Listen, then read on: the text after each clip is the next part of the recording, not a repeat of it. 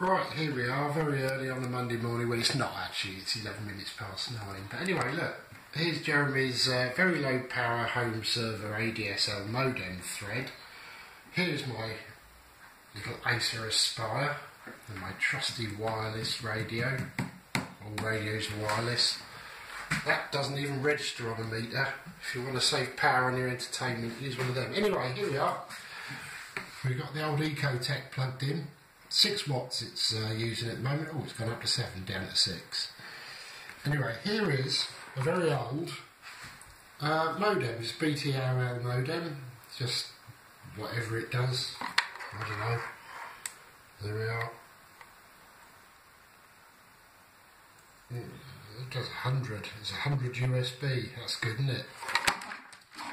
So let's plug it in. Keeping an eye on the meter. Hope you can see that. I can't see it. In it goes.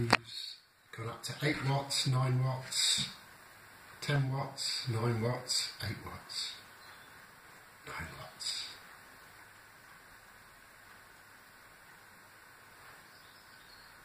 Probably, oh, it's 8 watts now. Probably 7 watts it's just gone down to. Nothing seems to have come up on the screen saying it's identified it. I don't know what difference it would make when it's transmitting power. But basically, 2 watts it's using, 2 to 3 watts, which ain't a lot. Okay, I'm going to post this up on YouTube for you.